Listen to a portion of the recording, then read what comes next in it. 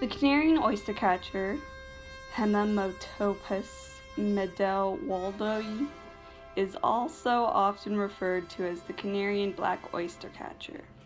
It is identified by its distinctive red eyes, reddish-orange eye ring and bill, along with its body covered in black feathers. A common problem that often occurred was the misidentification between the Canarian, African, and Eurasian oystercatchers. Of these relatives, the Canarian oystercatcher was originally thought to be a subspecies of the African black oystercatcher. Later in 1982, it was determined to be its own species. The only way to definitively identify the Canarian oystercatcher was to capture and measure it. The Canarian oystercatcher had a larger bill, shorter wings, and a glossier shine to its wings than its extinct relatives in Africa and Eurasia. From bill to tail feather, it was about 16.5 inches long, weighed 1.3 to 1.8 pounds, and the wingspan tended to be between 9.8 and 10.4 inches long. Females tended to have longer beaks and weighed more, while males had a longer wingspan. The Canarian oystercatcher ate mollusks and crustaceans.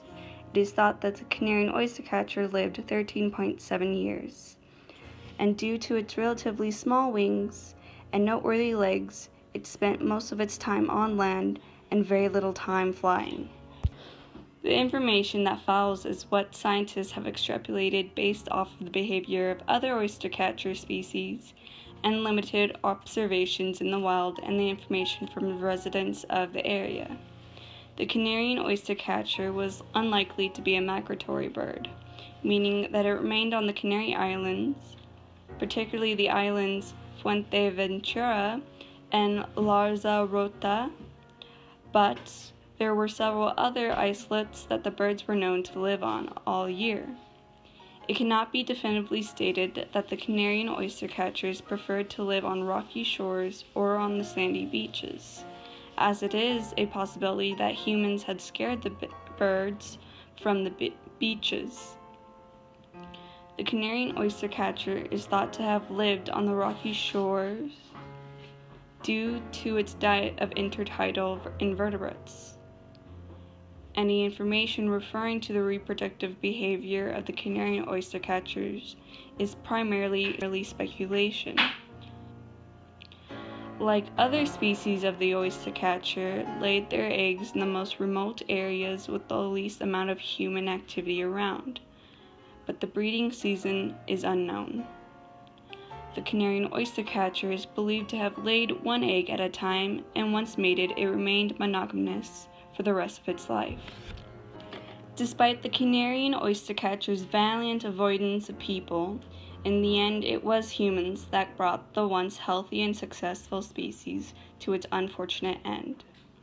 After the European Union Red List and BirdLife International assessments failed to find any signs of the species, in 1994 the Canarian oystercatcher was declared to be officially extinct. The last specimen was collected in 1913, and local reports of sightings stopped in the 1940s. There were several reliable reports in 1968 and 1981, but extensive surveys in the 1980s failed to produce any evidence of the species. The official cause of the extinction of the Canarian oystercatcher was the overharvesting of intertidal invertebrates and the disturbances caused by people. As humans inhabited the Canarian Islands and took up more resources and area, the birds could no longer avoid the effects of humans on the environment. There is also evidence that the human introduction of invasive species, cats and rats, to the islands also endangered the species. Both cats and rats are credited for the extinction of the bird, as the Canarian oystercatcher was not able to effectively escape from the cats or hide its nest from the rats. With these combination of traits and environmental disturbances, there is no attempt to revive the species, as introduction would most certainly fail.